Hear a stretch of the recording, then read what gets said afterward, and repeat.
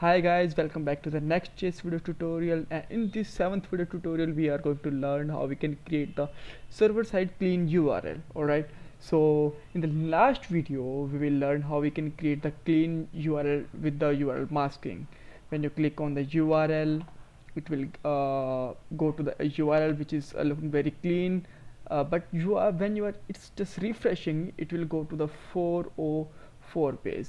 The reason being because this URL is not actually have the server side URL, that's why it's going on that. Alright, so how we can handle this?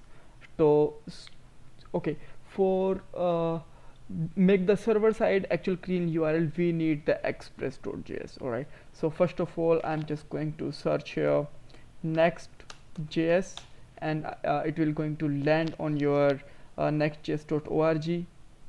Let's go to the learn. Why I'm just going to on this website? Because there is already code which is the placed here, so we can use this code and save the time to do the code in the manual. Alright, so here you can see that the server side support for clean URL. Alright, so when you go in this, it will already tell you that let's go on the next.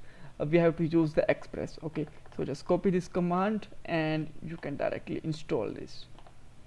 So just make it clear, and it will take some moments to install, and after that we have to create the server.js file. Okay, so I'm just going to creating a server.js file on the root model. Okay, this file should be on the root folder, not on the actually inside the pages. Okay, so let's check. Okay, so express.js is installed now. So now what we have to do, we can just copy this code here. I will tell you the meaning of every line here, but first of all we have to copy this code.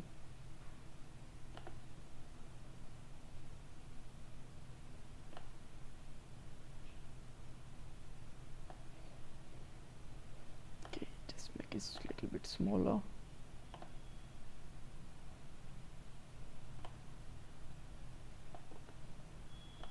Okay, and paste it here.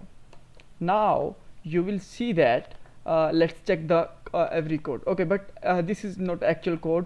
I'm going to doing one more code that we have to add. Okay, so just go on the next screen. We have to add the this server side code also, so I will tell you that this meaning of this code also.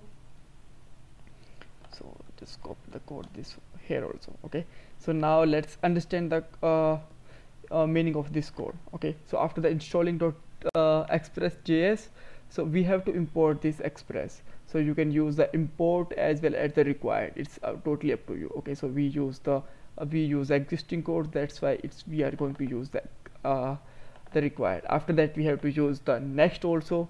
Then we have to use tell that the URL should not be on the production. We have to use this line, and we got the app function exported in from the next, and we have to use the from the app we have to use the get request handle, and it will going to handle the request.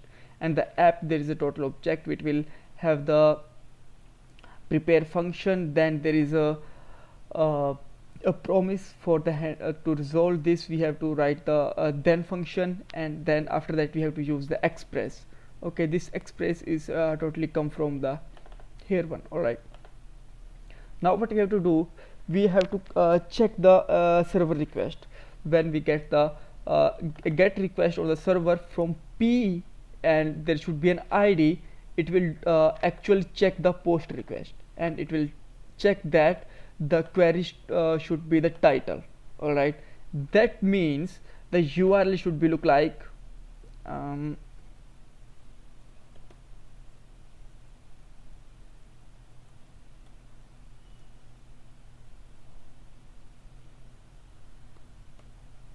okay, so the URL look like this. The post, this is the page which is coming here, and the query string is title. This is the title one is here. Okay, this is also coming here. Okay, and after that it will handle the all of the request.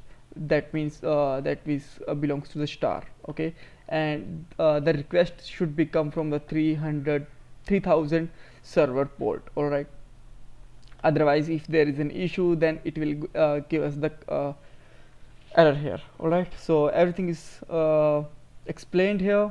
So now just get back here and just go to the previous page. Now you have to actually add these line on the package.json, and you can just simply replace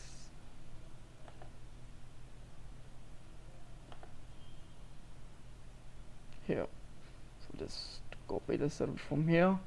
All right, so now you can see that it will just everything is fine, but it will just check the node server.js, and the node environment should be the production node server.js. It will going to check here. All right, so now everything is fine. So now just restart your dev environment, and after that we will just simply check here, is it working or not.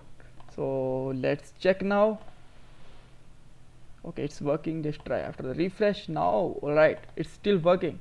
That means this approach is going to work.